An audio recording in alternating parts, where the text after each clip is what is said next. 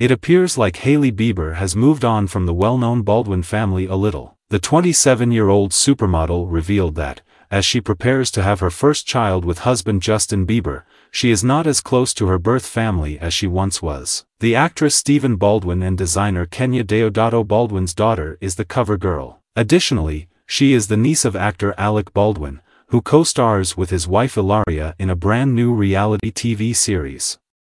Ireland Baldwin, a guest model whose mother is film icon Kim Basinger, is her cousin. In her cover interview, Kendall Jenner's friend mentioned that she doesn't really see her famous family very often these days. "I feel like I'm pretty independent, therefore right now in my life, I'm not really connected to my family."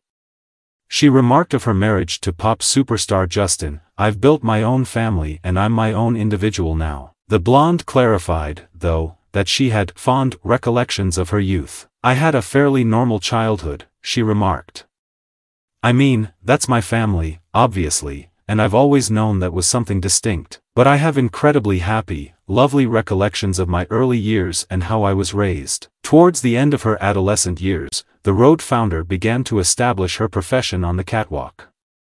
She noted that at that time, she had to learn how to stand on her own 2 feet while all of her friends were leaving for college. "I started traveling the world and making my own money," she remarked. "I had to learn how to live alone and pay my bills after moving into my own apartment. It forced me to transition into adulthood quite rapidly, as the majority of my friends were just heading off to college." Hailey disclosed that she and Peach's hitmaker Justin, 30, are merely attempting to savor their remaining time together prior to the arrival of their child. "It was really emotional for me at the beginning of the pregnancy," she stated. "Like, I can't stop loving this human. How am I going to involve anyone else in this? I am attempting to savor these moments spent with Justin by myself." Additionally, Hailey stated that trolls refuse to acknowledge how happy she and Justin are. The celebrity claimed, "Since day one, people have made me feel so bad about my relationship. Oh, they're breaking down. They despise one another.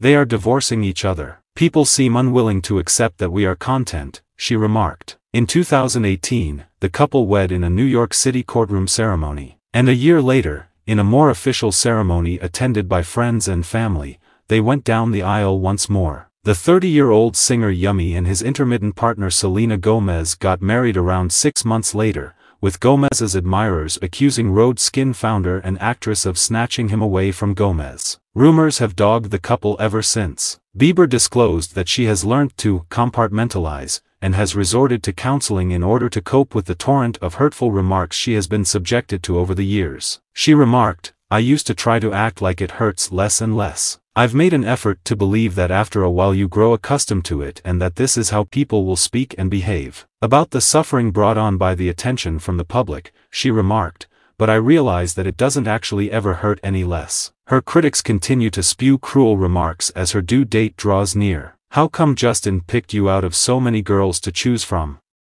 On the Runway veteran's most recent Instagram post, someone commented, "LOL." Another person added, "You should go and love yourself because Justin really doesn't love you or want you and he made a song about you." Another commenter said, "Selena would have been better, despite the fact that Gomez, 32, has called her lover Benny Blanco the love of my life. It's crazy to bully a pregnant woman," one of her supporters wrote. "Hailey, you are shining, happiness looks so wonderful on you, don't let the negativity in."